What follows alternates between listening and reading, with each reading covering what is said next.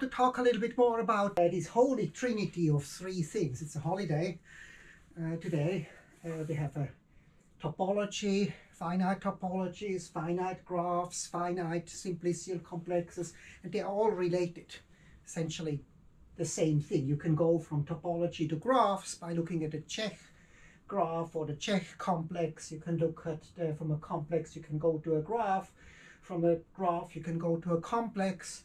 So there are different ways how you can go from one to the other, and then you can relate that to other mathematics like differential equations, like arithmetic or algebra. So I've a couple of definitions here, just the main definitions which we need. I want to kind of make two remarks which just came up this week while running. I just realized something here about Lefschetz in the case of topology, and I also, by doing new experiments with this connection calculus matrices, I just saw something which I did not see before, and I didn't think about it in a topological way. So if you have a finite abstract simplicial complex, a finite set of non-empty sets closed under the operation of taking non-empty subsets, then you can look at the topology, a natural topology, motivated also by Zariski. You just take the simplicial complexes inside these complexes, closed sets. Closed sets are the simplicial subcomplexes, and a basis is given by the stars. So the stars are very important. The star of a simplex is just all the simplices which contain this. So this is a base of a topology. This defines a finite topology. It's T0, it's not T1, it's not T2, it's not Hausdorff. It doesn't matter. We can think about this as atoms of space because you cannot decompose them anymore. So it's been studied in the 30s, especially by Alexandrov. So we have a base of a finite topology, and then we can define a graph. If you have a base and as a cover, you have this Czech graph which connects two open sets which you consider in the covering and which have a non-empty intersection, and this defines then a graph. And this graph has a Whitney complex, which is the simplicial complex associated to the topology. So every finite topological space, if you have given a base, also defines a simplicial complex and a graph. So you can study that, especially if you have a simplicial complex, you can then define an exterior derivative. So that's the exterior derivative which comes once you have just arbitrarily every of the simplices you have ordered. That's orientation of y in x. If y is compatible with the orientation of x, then it's 1, and otherwise -1. And that's called the exterior derivative. Then we have this is an n times n matrix. If you have n elements in your simplicial complex, and then we have a Dirac operator, we have a Hodge operator. These are symmetric matrices, right? And then we have the kernel of the LK. This decays into blocks, and each of these Hodge block has, if you have it as a kernel, this you call the cohomology case cohomology, and then the B case these are the Betti numbers. So you can compute that also for any topological space. And then we have these relations which I mentioned a couple of times already. The Euler characteristic is one of the most important quantities in mathematics. Now there is also a quadratic version which I have started a couple of years ago, which it doesn't just take this individual, omega x is mine. You look at the heat flow here, and you look at the supertrace of that, it doesn't change.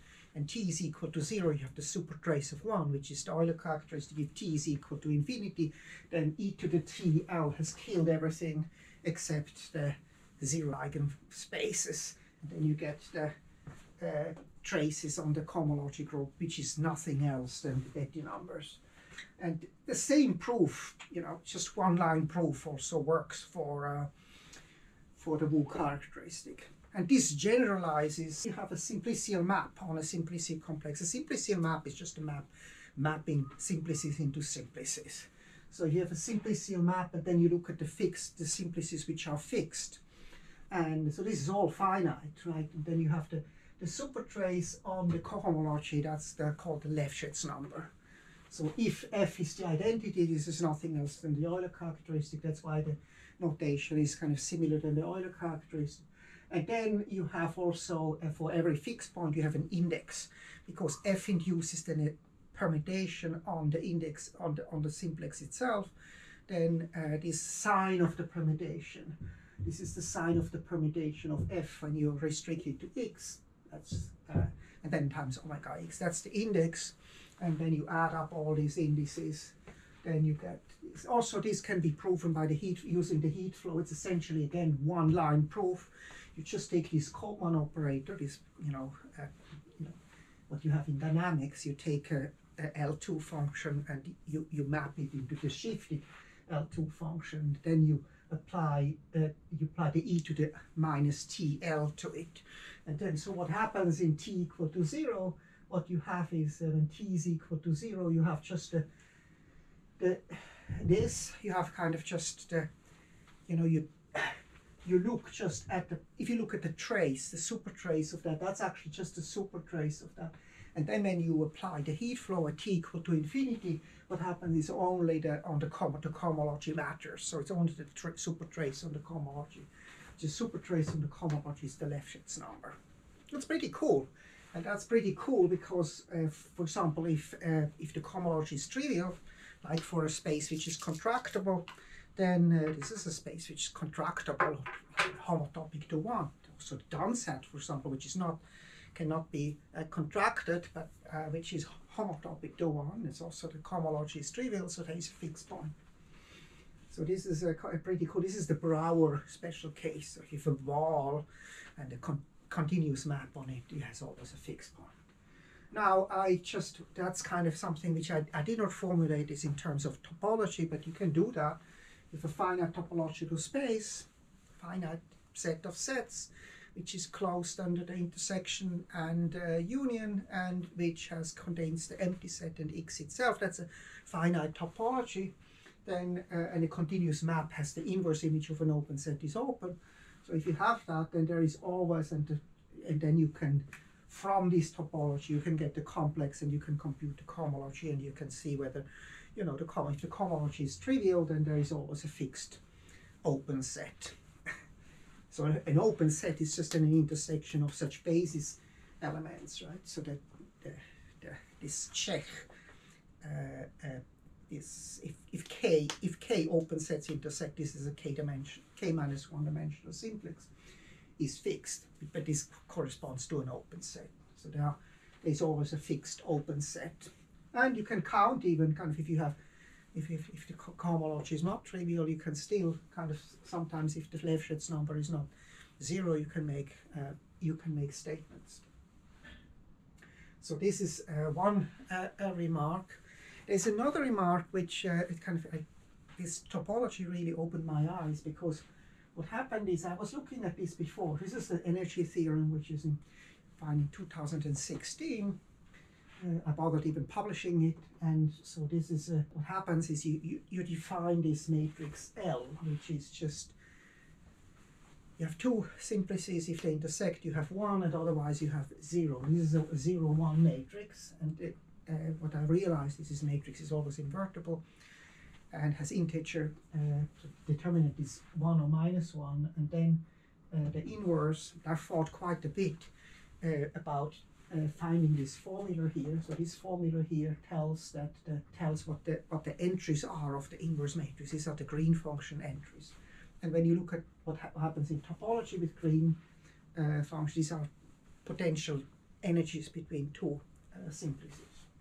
So it's kind of, if you think about simplices as kind of your points, then this is the potential energy between 2 points.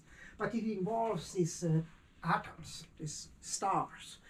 And actually, when I was looking for that for many months, I could not find a formula, because I looked at kind of the closure. I looked at simplicial complexes here. I looked at the Euler characteristic of simplicial complexes, and that's not the same and the Euler characteristic of open sets. I mean, you have to be, I mean, the Euler characteristic of a closure can be, you know, different than the Euler characteristic of a